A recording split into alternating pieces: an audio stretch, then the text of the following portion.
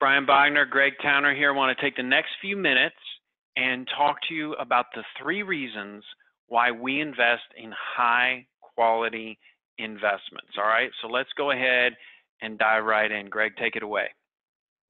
Yeah, there's definitely different reasons why we invest in quality, but let's be honest, at the end of the day, you want to outperform. You want good performance. And that is the biggest reason why we start with quality in our process.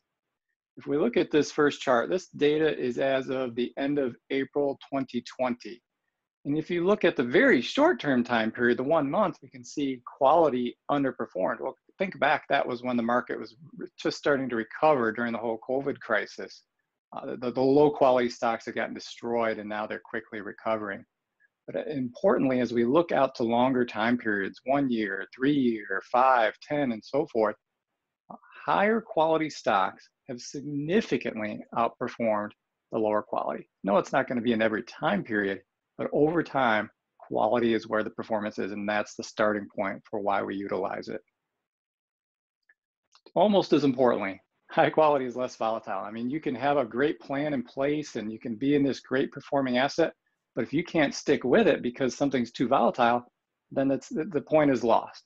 So if we look at this next chart, the higher the blue columns are here, the more volatile the strategy is. So on the far left, we see high quality is the least volatile. And we back this up, with our portfolios at Parallel. Our historic volatility is much lower than the broader market. And we think it allows investors during difficult, stressful, volatile times to stick with their plan that maybe they wouldn't if their portfolio was bouncing around even more. Now, there's no one type of investment plan that is perfect in all environments. I mean, nothing is going to be the best in every environment. If you find that, you probably found some kind of scam or something like that. But what we found closest to one size fits all is, in fact, quality. So this chart looks at what type of investment process did best during different periods of the economic cycle. So on the left, we see quality. The 2 tall blue columns happen during recession and slowdown. That's excess returns over the market. Now, I guess it's not too surprising that quality did really well during those challenging times, but what's really impressive is it still had positive excess returns during the recoveries and the expansions. No, it wasn't the absolute best. I mean, that's going to be some other areas.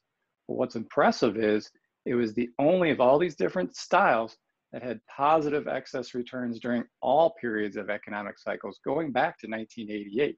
So it's not always going to be the best, but it's going to keep you in the game longer than most other processes.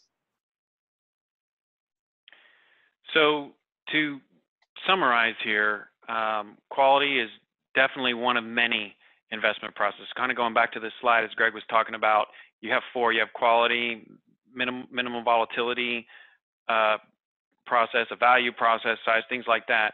And again, why we go with the quality is because, like Greg was just saying, we want to minimize volatility and we want a steady positive return. You can see here, even size way outperformed during these parts of the cycle, but then you're also dealing with this as well, and you ride that roller coaster and it affects your emotions a lot more, and it's, sometimes you don't sleep well at night. So quality, yes, it's one of many. And that's the reason why we use a process that we can follow with a discipline, okay? And at Parallel, that process starts with quality. And our process is the QRLT investment process. And what that stands for, Q is quality, R is rules-based, L is low cost and liquid investments, and T is tax sensitive. So we use this QRLT investment process, but we always start with quality. So that's why we wanted to tell you why we invest in high quality, why it matters, why it's important. If you have any other questions or want to talk more in depth about our strategies and how we invest and how it can apply to you, give us a call, shoot us an email, and thanks so much for listening today.